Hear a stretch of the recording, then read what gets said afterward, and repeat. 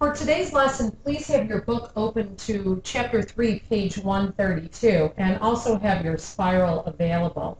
I'd like you to copy down some of the examples that I'm going to have in the video today to put into your spiral. To review from last year some of the terms or the vocabulary that you need to know for this chapter. First part of Chapter 3 is adding algebraic terms. Well, what is a term? A term is a number, a variable, a product of numbers and variables, or the quotient of numbers and variables. Some examples. Well, the whole number 2 is a term. It also happens to be a constant. 7p is a term. It's a product of a number and a variable. It could just be the variable m. It could be a decimal in front, numerical coefficient with a decimal, like 35 hundredths x squared y is a single term. Or it could be something that has a fraction, 1/2 p's. So what do you think would go in this next blank here? Is a mathematical word for one term.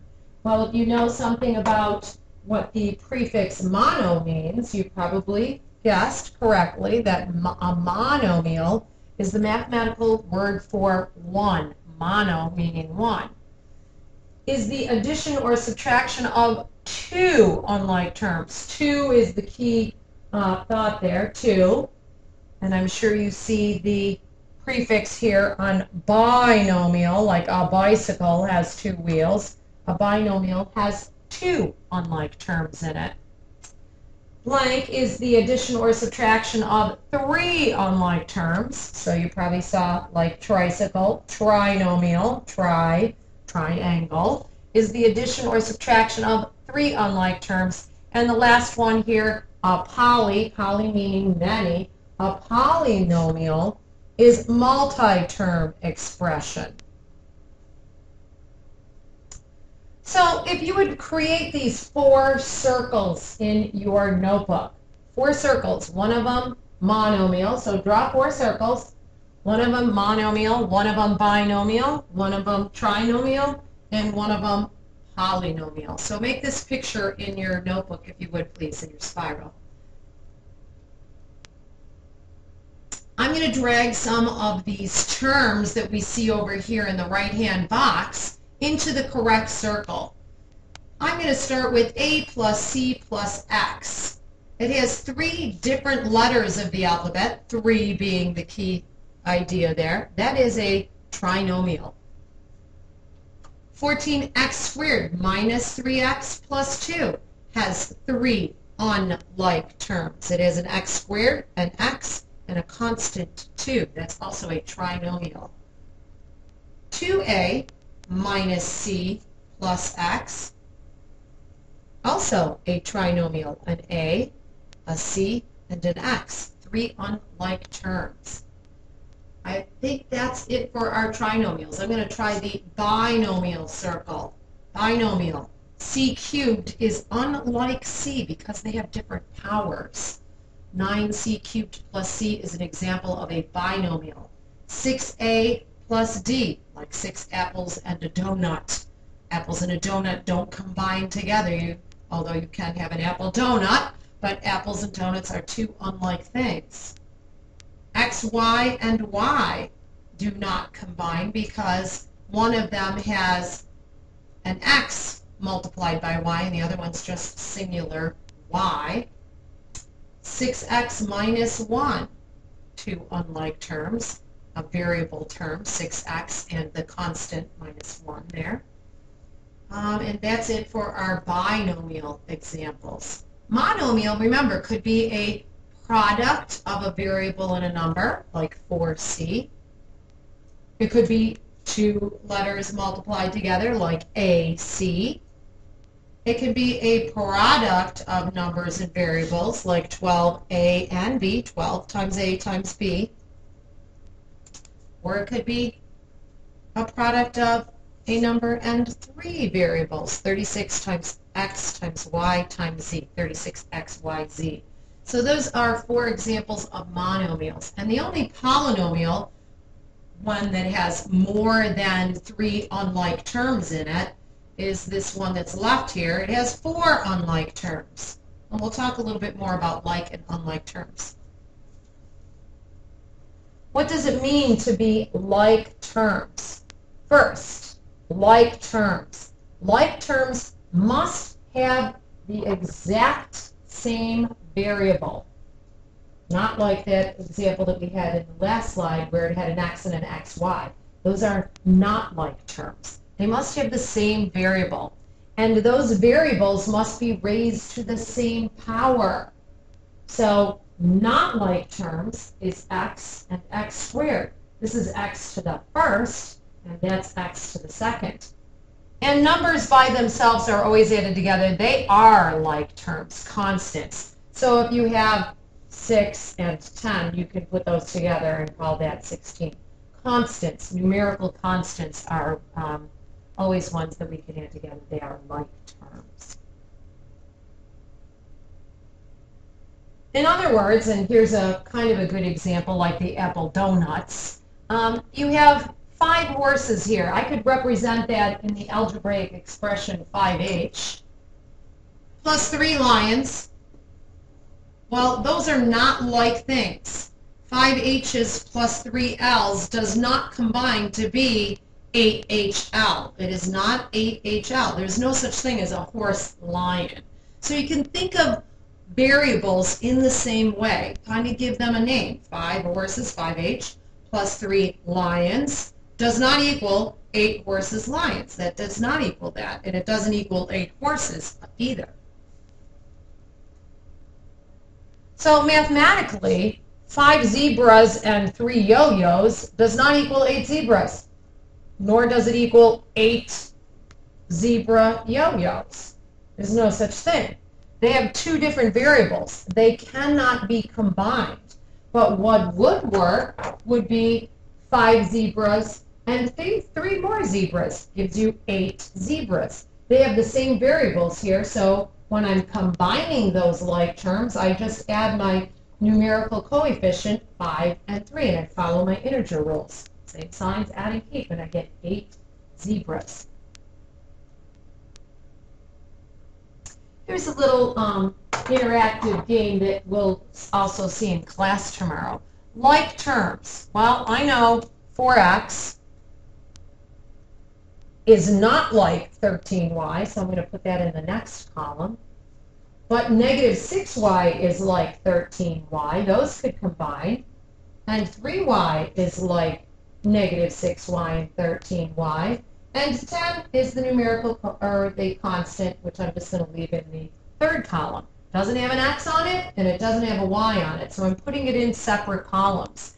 X is in the first column, y is in the second column, numbers in the number constants in the third column. I'm going to check to see that I have those right.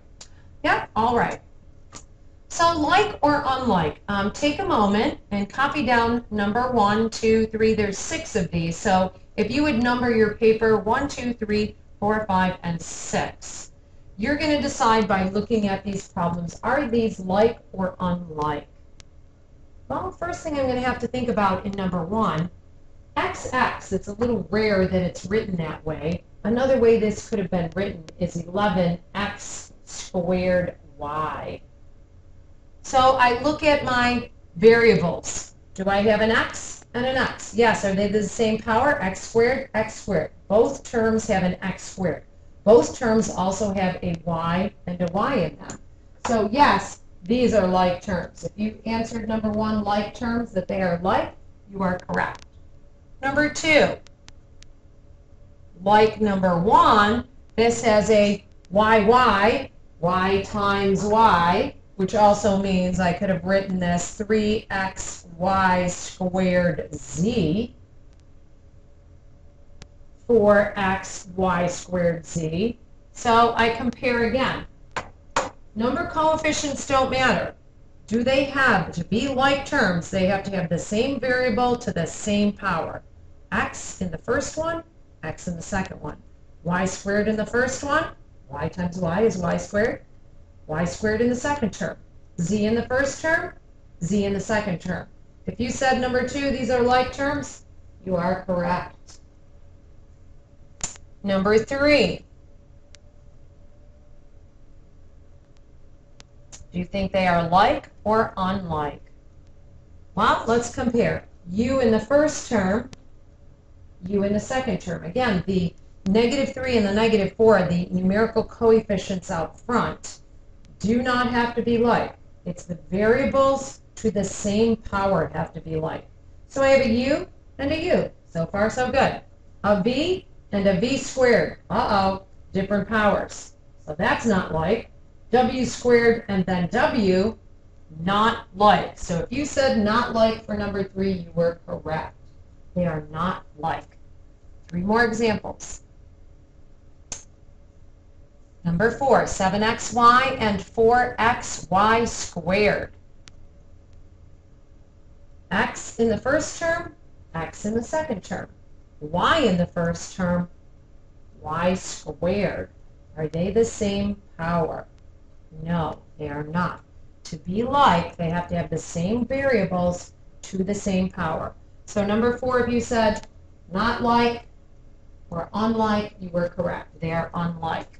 Number 5, 11trp and -2prk.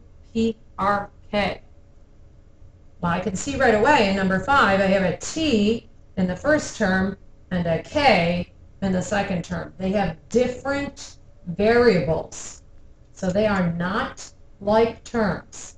The p and the r are similar, but if they have one variable that's not the same, then they are not like terms. So number 5, they are unlike.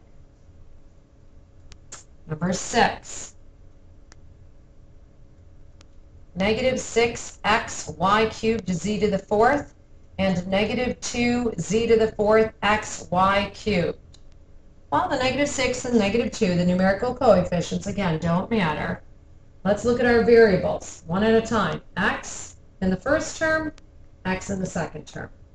Y cubed in the first term, y cubed in the second term.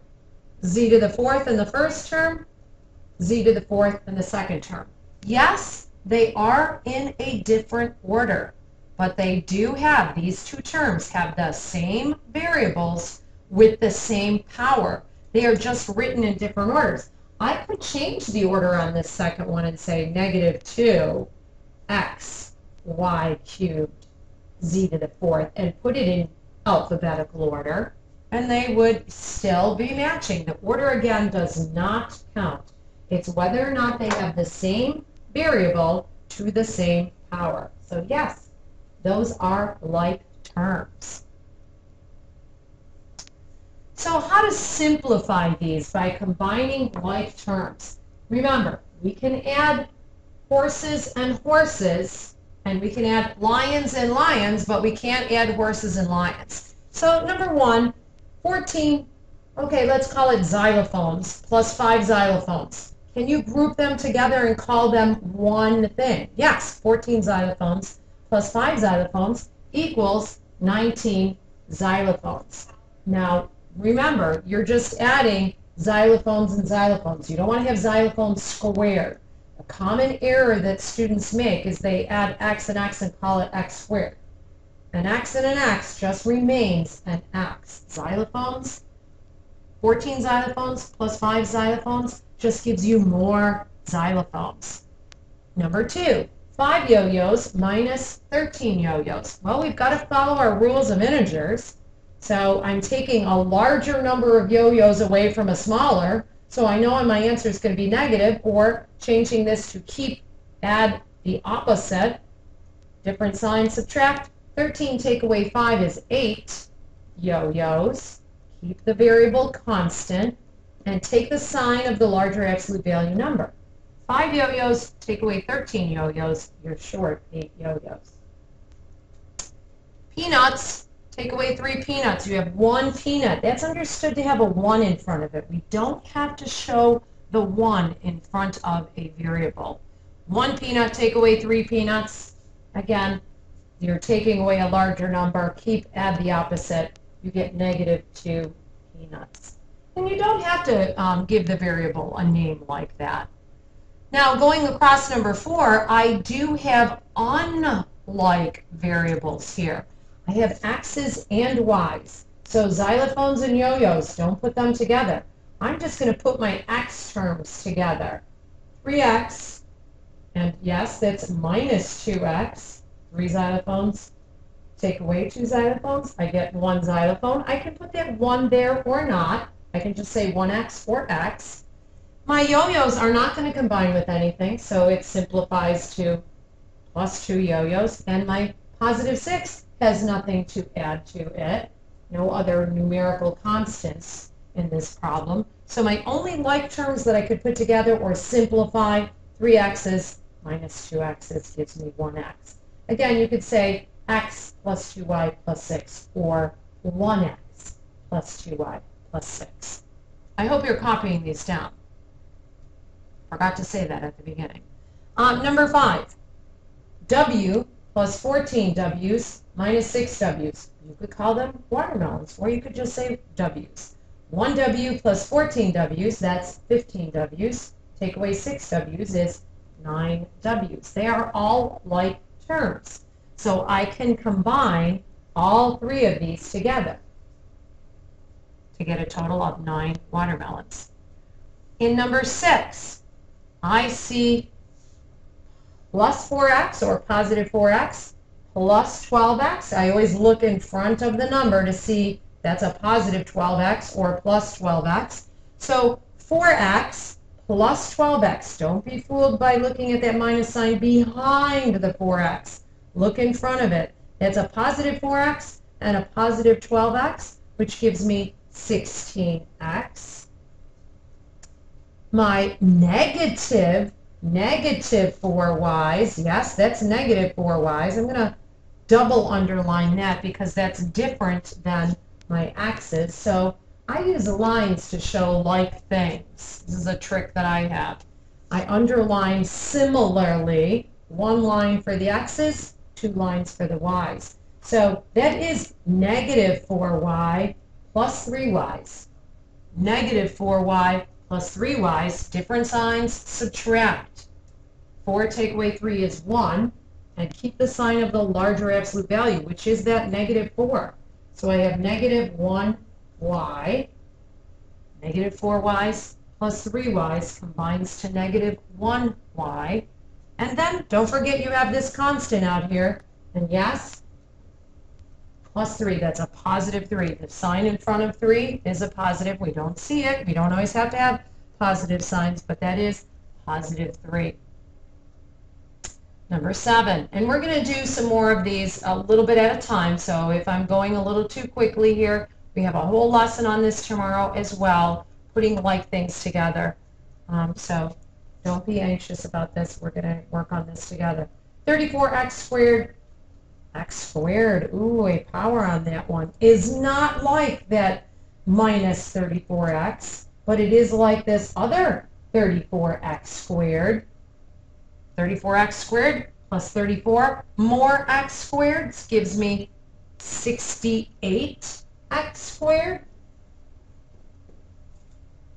And now I have negative 34x's or minus 34x, and you could say, yes, that is negative 34x plus a negative, add the opposite, so it is negative 14x and negative 34x. Same signs, add and keep. So negative 34 and negative 14, they are like terms. Combine those coefficients, add and keep. So I get negative 48x's. That's it for today. Tomorrow in class, we're going to talk more about adding algebraic terms.